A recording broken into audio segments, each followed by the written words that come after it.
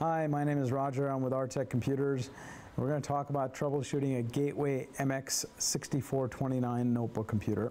The first thing we need to find out is whether the problem is a software problem or a hardware problem. And unfortunately, there's no simple or easy way to figure that out.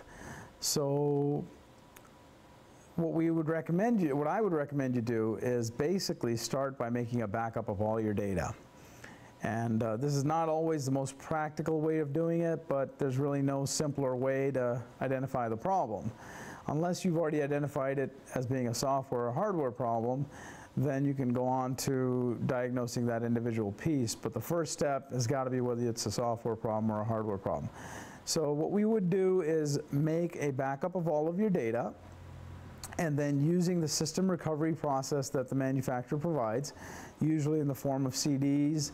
I don't recall on this exact model if it's a bootable partition on the hard drive. In many cases, many of the notebook computers have a partition where you can press F10 or F12 during the boot up process, and it will go to it'll boot up off of a separate partition, which will start the recovery process for you. And then in those situations, you don't need the CDs or DVDs.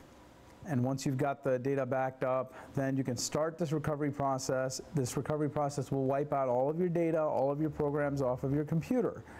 But you will, at the end of it, assuming everything goes smoothly, you will have eliminated any software problems and pretty much fixed your computer. So at that point, it would be a matter of just simply reinstalling the programs and then reinstalling, bringing your data back. If it won't complete the recovery process, then what you're dealing with is a hardware problem.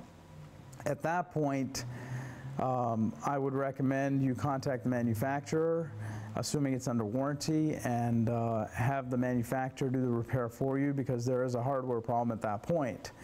The operating system should recover without any glitches, without any errors, without any problems.